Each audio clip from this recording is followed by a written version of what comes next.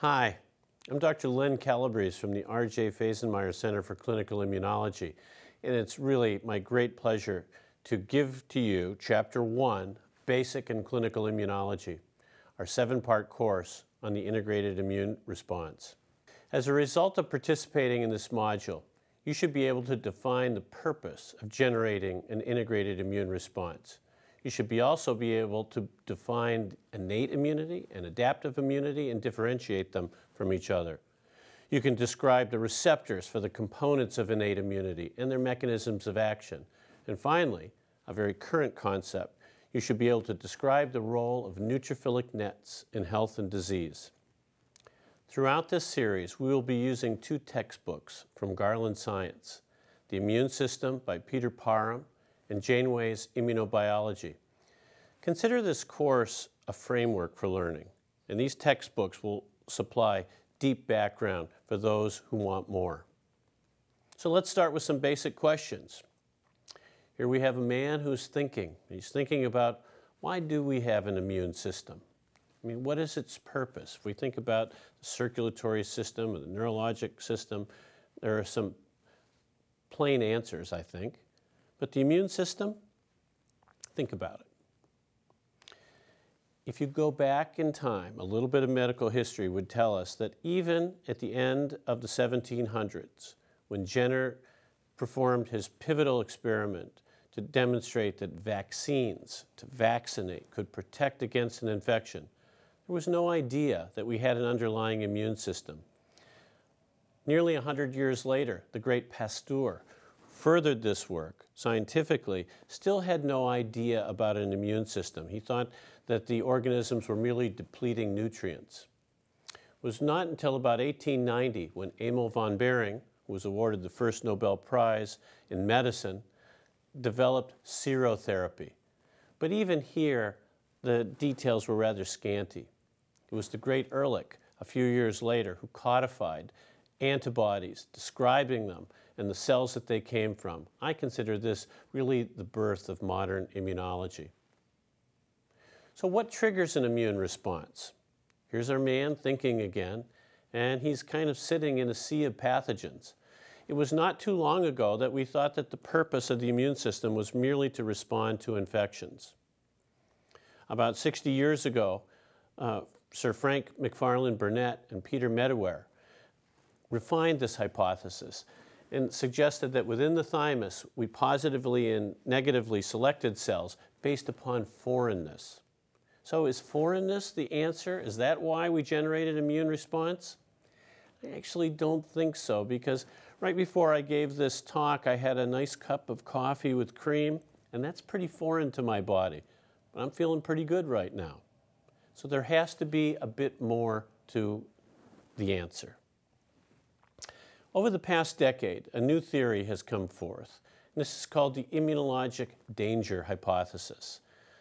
Dr. Polly Matzinger is one of the prime architects of this, and it has been refined significantly since the original. We have danger signals that can be from outside the body, certainly like infections, but they can recognize the difference between outside infections and bowel pathogens or pathogens found in our oral flora. There are also internal danger signals that we have to deal with, and this comes from dying cells or foreign material that is not always foreign, such as urate crystals. We'll get into this a little bit more detail in a few minutes. So let's start with an example. This looks like a nice sunny day to me. I don't really see much in the way of danger, so I think I'll take a walk. So I'm walking down this road. There's a nice fence. It's old. It's beautiful, but there's a rusty nail. And on my hand, I'm now punctured it. That's not good. So our immune system has to decide what to do and how and when. So this is a lecture on the organization of the immune response, and this is the way I see the integrated immune response. There are 3 layers. We have anatomic and physiologic barriers. We have the innate immune response that we'll talk about in great detail, and finally adaptive immunity. Anatomic and physiologic barriers seem to make a lot of sense. We have to keep the foreign danger signals out. innate immune system, first line of defense after that, followed by adaptive immunity. That's what we usually think of when we talk about the immune response, T cells and B cells. But that really comes somewhat later. Here are two figures. We have this prokaryotic cell, very primitive, doesn't even have a nuclear membrane, and down below we have the phylogenetic tree. If you look up in the corner there, you see vertebrates, us, mammals. We're really the only part of this phylogenetic tree that has an adaptive immune response, yet everything else in the phylogenetic tree has a robust defense mechanism, largely accounted for by innate immunity. So let's define this. I like to say innate immunity are those elements of the immune system that respond rapidly to harmful or dangerous stimuli by recognizing non-specific and shared patterns occurring both externally and internally to the host. I know that's a little pedagogic, so let's break this down a little bit. The innate immune response defends us without memory. We think of immunizing, generating T cell memory and B cell memory. The innate immune system does not have that. It is rapid and early, and it should be, because after an inoculum of bacteria, such as on my punctured hand, you can generate over 1 trillion bacteria even within 1 day. So we need to be able to respond to that very, very rapidly. Another concept that is now well accepted is that the proteins that participate in innate immunity are expressed by the germline, not subjected to mutation or rearrangement. And then lastly, we have to recognize that the immune system that is innate responds to general patterns, not to the entire universe of foreignness like the adaptive immune response. So let's first say a few words about barriers. This seems kind of straightforward. We have skin, gut, lungs.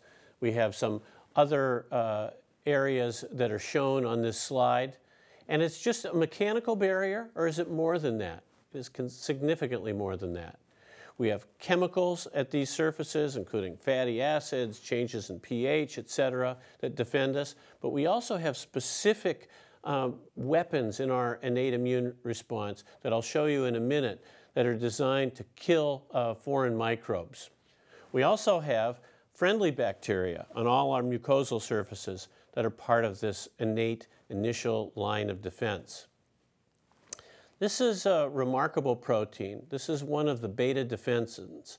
We classify this as an antimicrobial peptide. We have many of them. You know, when I was starting my immunology training, we thought the skin was just skin. It was a barrier. It was effective. It kept things out. Now we know that it is alive with molecules of the innate immune system.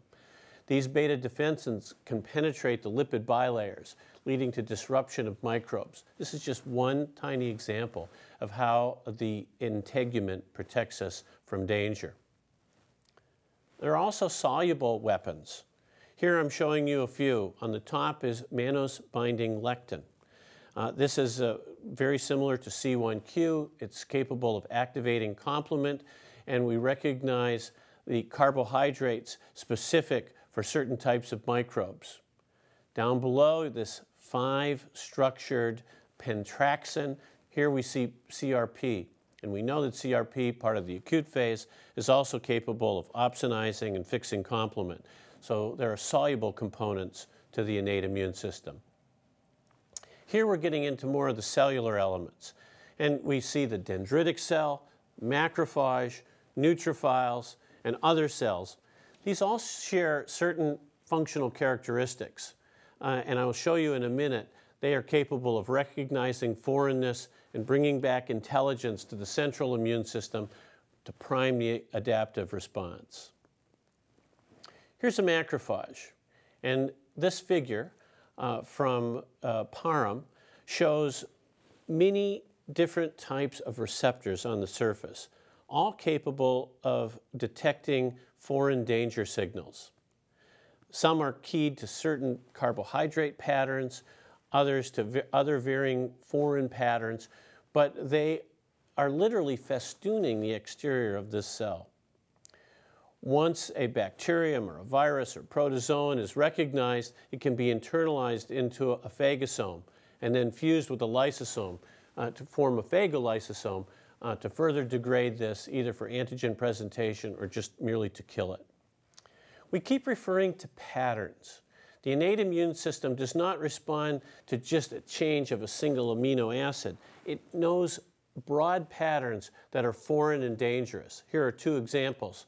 Gram-positive organisms with teichoic acid, gram-negative organisms with lipopolysaccharide, and then below we see lysozyme, a defensive chemical that's in tears and saliva, which can recognize key motifs within carbohydrates, leading to degradation and ultimately killing foreign invaders. So it's a pretty remarkable system. So now at 30,000 feet, we see these danger signals. Microbes, I think we can understand those pretty well by these patterns. But what about nucleic acids? Things like double-stranded RNA, that doesn't occur in the human biology. CpG DNA, hypomethylated DNA, more characteristic of microbes than mammals. And finally, viral and microbial RNA. Those are external. We can kind of understand them in the context of the integrated immune response. But down below, there are endogenous danger signals. I think the easiest one for us to understand, particularly if you're a rheumatologist, is uric acid. Those crystals don't naturally occur, but they are made of endogenous uric acid, and they can cause a pretty nasty triggering of the autoinflammatory response. There are also other endogenous danger signals, including things like hyaluronan and HMGB1 and many others. But we're not going to get into these in details. But I would refer you back to our textbooks for a lot more detail on these areas. So who's this little guy? This is a fruit fly, and he is highly disturbed. Some of his ventral parts are dorsal, and some of his dorsal parts are ventral. This was an experiment performed nearly 20 years ago by mutating a single gene.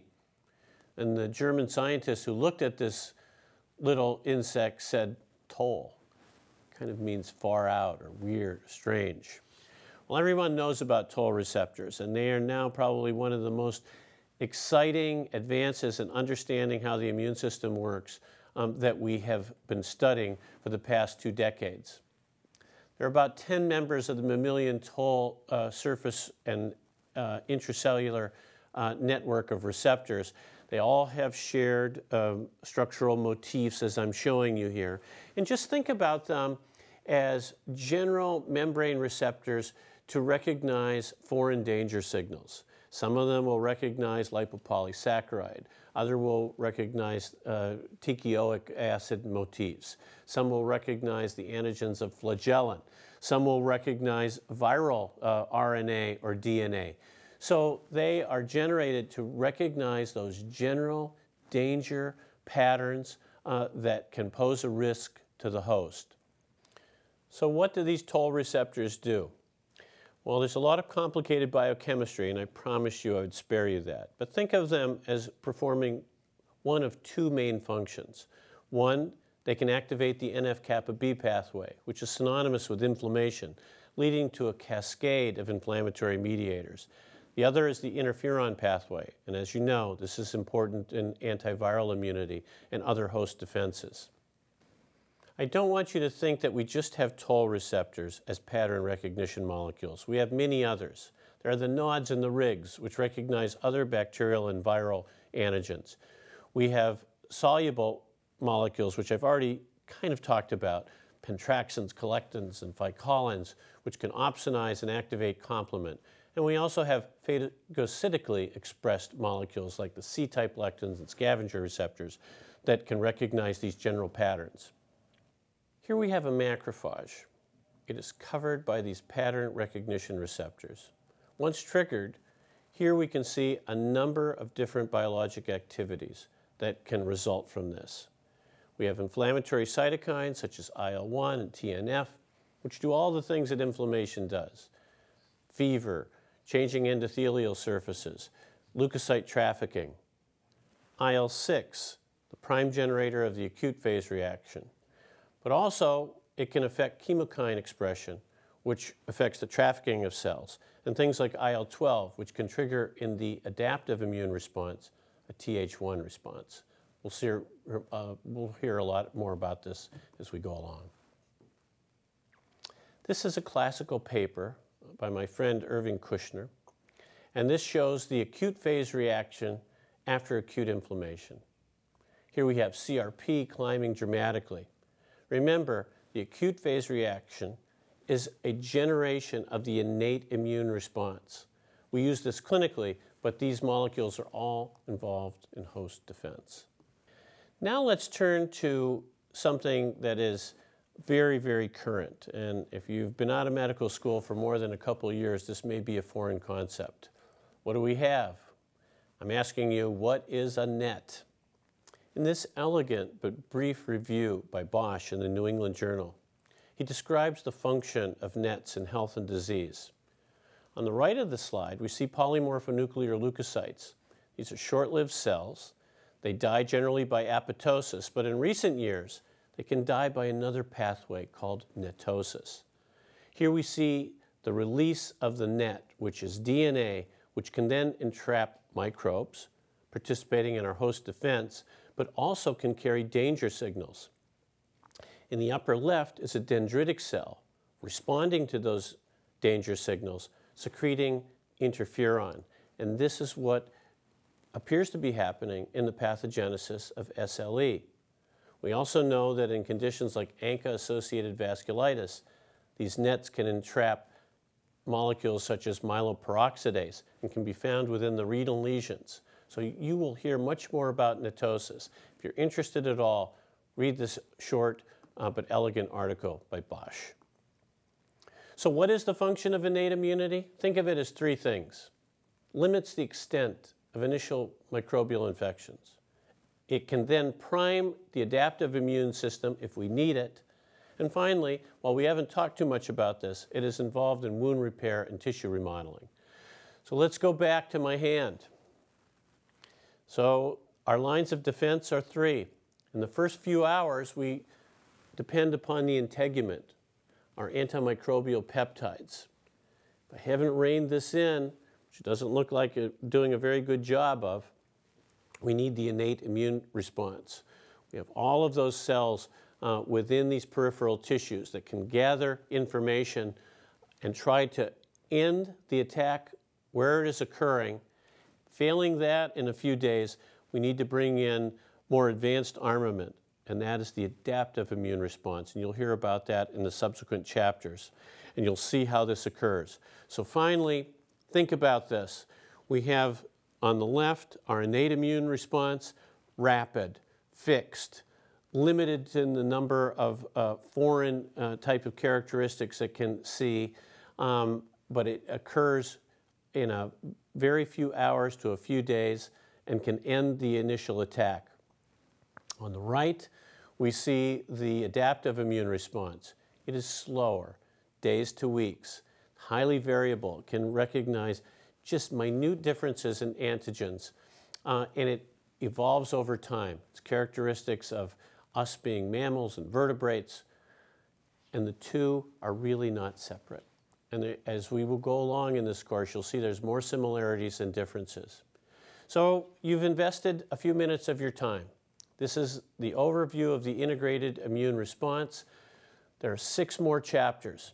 If you like what you're seeing, I urge you to follow along in the textbooks and come back for Chapter 2 on T-cell ontogeny and positive and negative selection by my good friend William Rigby.